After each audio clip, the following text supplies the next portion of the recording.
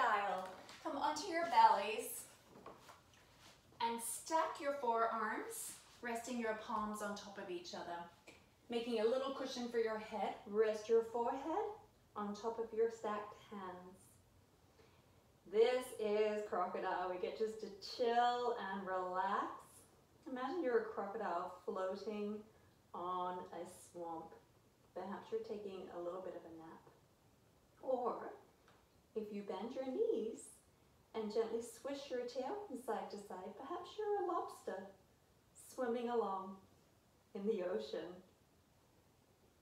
And rest your feet back down, find stillness, relax, and imagine you're a log floating along on a river, nice and relaxed, just going with the flow. What else do you think you could be when you make that shape?